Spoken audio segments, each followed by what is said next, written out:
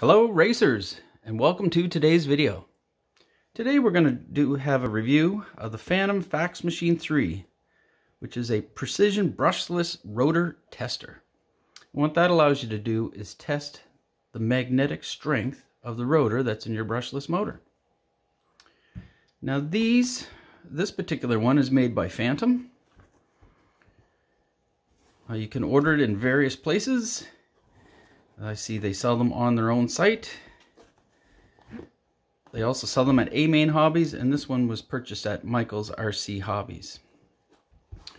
In the box, you get a very small instruction sheet that tells you to see the instructional video online. And if you don't have internet access, please call. Also in the box, you get a power cord, power supply, and the actual unit itself with an LCD display, a couple of switches, and the holder for the sensor. Let's just put this aside. Let's plug this in and we'll take a little demo of how to use it and then what I like and not like about this particular item. Okay, so simply plug in the cord, turn the power on. It's got a nice little welcome screen.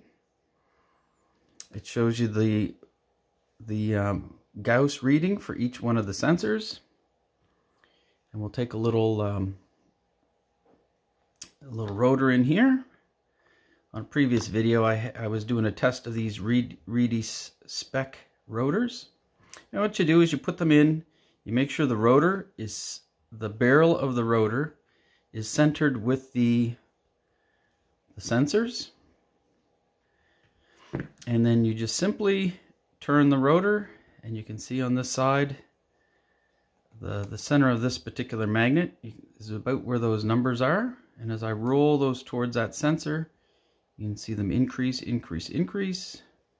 until the point that they decrease, and that is the center of that magnet on that side.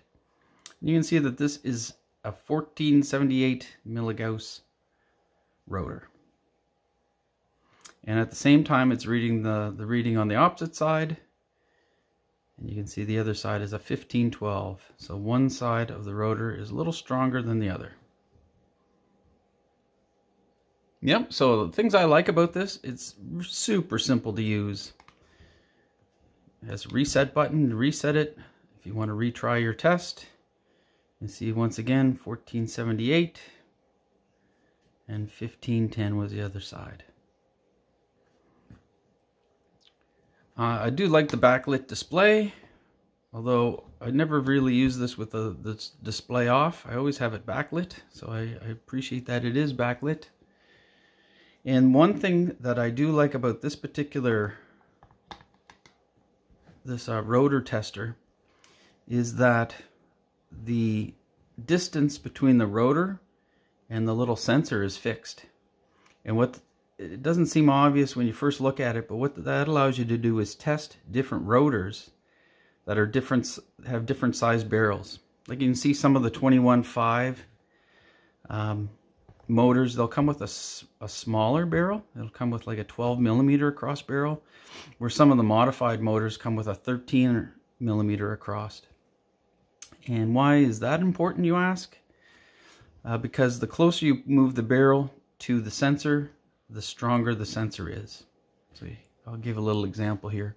We'll turn, we know that the center of the magnet is about those letters there.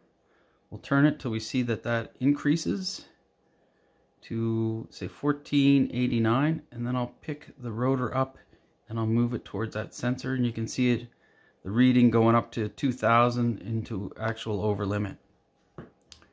So you could see that if you were testing rotors with different size barrels here, that you'd get, the closer that you can get this barrel to the sensor, the stronger that it will read.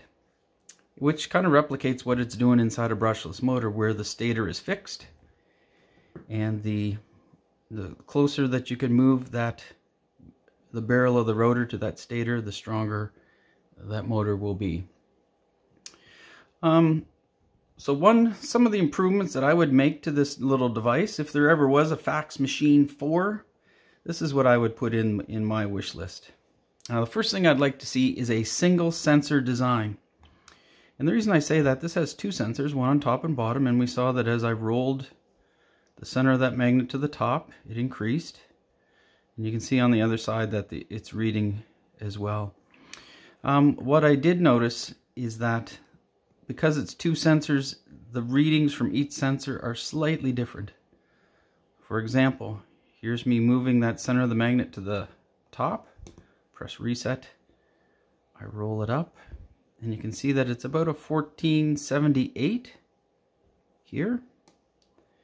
But if I take the same magnet, and this time I'll roll it back down to there, that it reads, let's read it up, 1491. So the same magnet, pole of this magnet, reads higher depending on the sensor it's pointing at. And then, as we learned, it could be just a millimeter difference between the sensor and closer to the barrel on one of the ends, or it could be something in the circuitry that's not calibrated. But if it was just a single sensor design, I think that would eliminate that. Another thing is that I noticed with this design is that the rotor itself, and I'll just turn it this way and hopefully you can see, the center of the sensor is not in line with the center of the rotor. It's actually up a little higher. You can see that it's raised above the center of that. These little sensors are very directional, so it'd be kind of reading like down on the barrel instead of straight across. I'd prefer to see that at 90 degrees. And the last thing that I noticed is the little holder itself. When you do your, I'll just give a little demo here about the holder. I'll take the little shim off. We know that it was about 1478 at the top when I moved this little thing to the top. So what I'll do is I'll push the rotor all the way to one end. So now it's reading kind of the left of that rotor, of the magnet. And I'll just turn it and you can see that it only reads now 1440. So you can see the magnetic field isn't the same across the whole barrel, that the center of the magnet is stronger. So you have to kind of shim it within the holder to get it centered. It's not that hard, but it just takes a bit of time, so that it makes it a little bit more difficult to compare rotors of different styles. And here's a rotor of another style. As you can see, this one here has kind of a bigger shaft until it's milled down. Same on the pinion side. I do notice that some manufacturers sell these different style, and when it's in the holder, sometimes it doesn't fit quite right. You can see this is up on the high side, that's down in the low.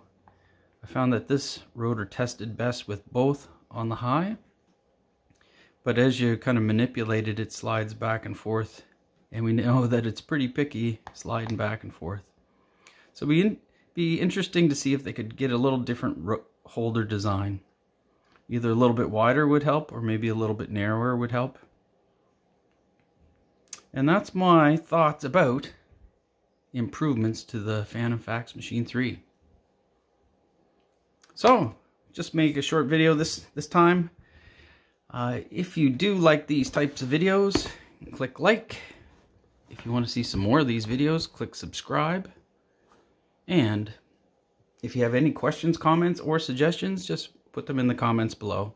I'll put a link to this sensor meter, links to the Fantom website so you can take a look at it, see what they have to describe it, and if you want to get yourself one, please do. Okay, well, that's it for today's video. We will see you in the next.